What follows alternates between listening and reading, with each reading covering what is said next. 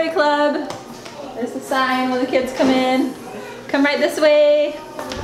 So they come in here, they get excited.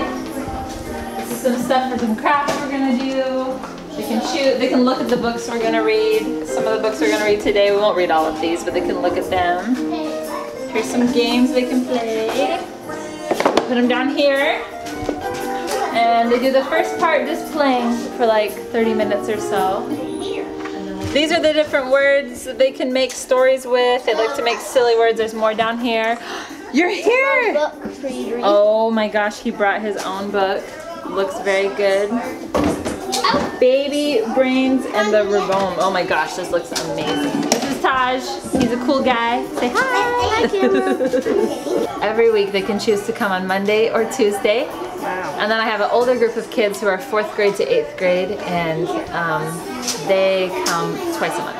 At the beginning of the summer we were discussing like, oh, we're going on this trip, and or we can have enough money for the trip, you know, paying, because we just finished renovating our house, and I thought, you know what, I need to work some more, and I want to be a librarian, but those jobs aren't available, so I'm going to be a librarian in my home, and it's really helped out my family, but also it's been really fun to see the different groups of kids who come in every week and they're excited, and it kind of makes me tear up when the moms of either groups will tell me like, he's actually having fun reading, or I see an improvement in his English, and I just, or his scores have improved, or his interest, anything like that. It just makes me feel like, okay, I'm doing a good thing here, you know, like it's fun for me too. So it is slightly informal in the sense that I like to have the kids' interest and their attention span guide the schedule.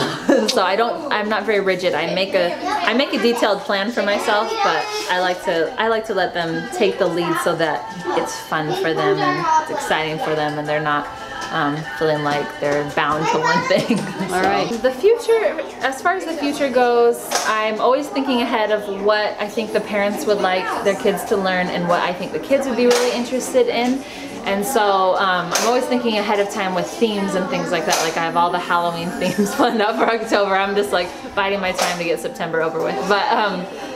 But as far as growth, I've actually scaled back. Last month I had like 27 kids a group, and it was just, it kind of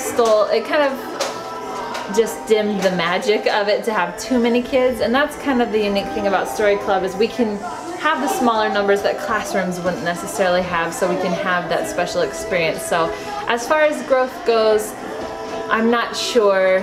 I want to expand as far as like the website and things like that, and I've had some people ask me about ebook ideas and stuff like that. That would be super fun, but as for now, I'm actually simplifying to make it a really special experience for all the kids who come, and to make it worth it for the parents, you know, so, and more fun for me. It's better when I'm not spread so thin, you know, we just get to play and have fun together, so that's the future.